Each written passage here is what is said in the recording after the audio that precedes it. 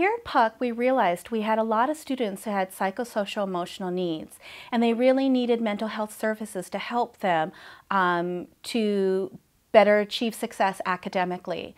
And so what we created here at Puck is a full-service mental health program. We work with our local universities who have graduate programs in marital and family therapy. And what we do is we take those graduate students and bring them into Puck schools. And they get to service about a quarter of our population. They see the individual students for mental health counseling, and each of these students gets an hour's worth of individual therapy per week. And for each of those students, we also work with the families, and so the families get family therapy, and they get to work on parenting issues, communication skills, and then on top of that, we also provide group therapy.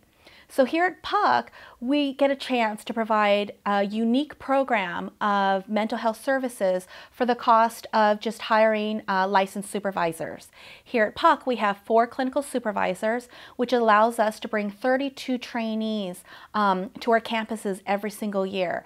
We work with the students from the moment that they start here at Puck. Over the summer, we work with new students coming into Puck schools, and we help prepare them as they transition into a new school environment.